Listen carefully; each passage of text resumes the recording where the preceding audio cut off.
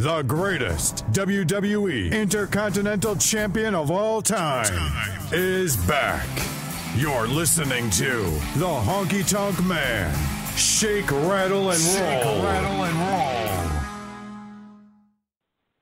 Welcome back to Shake, Rattle, and Roll, fans. So, Champ, the news hitting everywhere this week is WWE are in talks with one Hulk Hogan. Yes, that's what I understand, and what those talks have been going on for a long, long time. We all know that.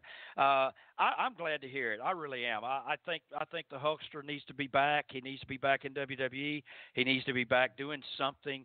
He's not going to be a in the ring personality anymore. And one of the greatest experiences I've had in the last several years was last year at WrestleMania, and I was with Bushwhacker, and we were driving along, and I said, where's the new Hogan Beach Shop here in Orlando?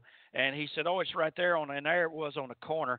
And I said, I'm going to stop in there. Oh, no, mate. No. You can't just drop in there, mate. I said, look, pull in the parking lot. He was driving. I said, pull in the parking lot and let me out if you don't want to go in. Oh, no, mate, I can't do that. I said, okay, then park at the hotel. It was only a short distance. I said, I'm going to walk up there, because I'm going in and I'm going to see Hogan. And he said, well, okay. And he was apprehensive. Why these people want to do this and protect Hogan, I don't know. I really don't know. But anyway, he had some people and they in the store and had a lot of people lined up. I mean, they were lined up around the corner for this guy. And I just walked right in the store, and he looked at me. His eyes were big and wide open, like, uh-oh, what's going to happen? And I smiled, and he smiled, and we had a big hug, and it's closed the store down, left everyone outside in a 90-degree weather for about 30 minutes while him and I just reminisced and talked, had fun, as like the good old days. And no matter what anybody says and what I've said, we've had issues. I've had issues with a lot of people. But, there's no divorce or no bridge that gets burned that can't be remended, and there's no divorce that you can't get remarried. And, since we were on the air the last time, same thing with my cousin, Jerry. I met Jerry over at the Comic-Con in Sacramento a couple of years ago. The 2 days went by. We didn't talk to each other, and on the third day, I felt someone tap me on my shoulder, and I knew it was him.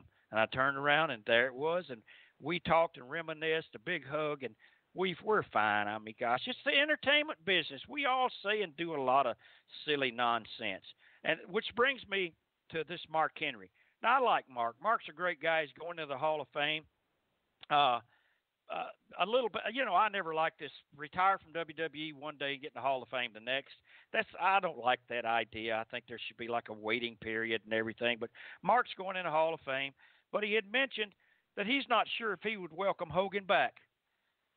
Now, to this, I say, Mark, I know you might not like a lot of things that happen in this world, but, by the same token, have you forgotten that Michael Hayes, he got put on probation. He got reprimanded for saying something, that was out of line, and you took issue with it many, many years ago. So, but he's there, and he's been there the whole time, and come on, things happen in the heat of the moment, and I don't think if Mark wants to express his opinion about it, he can, but my opinion is I don't see anything wrong with Hook going back in WWE. So, if you were WWE, how would you bring him back? He would have to do some kind of an ambassador role or something. I don't think Hook can be there and appear on camera every Monday night. I think it has to be special occasions for him, and I think that's what he'd like to do. I don't think he wants to sit home and watch Raw every Monday night. I think he would like to be part of it. I think he'd like to be part of the WrestleManias, and he deserves to be part of it. He's the biggest name in our business, and I've said this before. He's the Muhammad Ali. He's the Tiger Woods. I mean, he is the guy in our business, and he always will be that guy. There's been a lot of guys that's come before him and a lot of guys that came after him, but they're not Hulk Hogan. And that's how I feel about that. And which brings me to a funny story that I tell on the comedy show. I won't give it all out now, but the fact that Hogan can I mean, he can get into bed with another man's wife and make money out of it. I probably would have got killed or shot. Now they're trying to kick President Trump out of office because he had consensual activity with some grown-up women. So I mean, come on, man. when he wasn't even president, ridiculous. Exactly. So yeah. So I mean, we all do a lot of things we're not proud of, but I mean, dadgum, Hogan made about $50 million for that deal. I would have got killed. Turn my music on.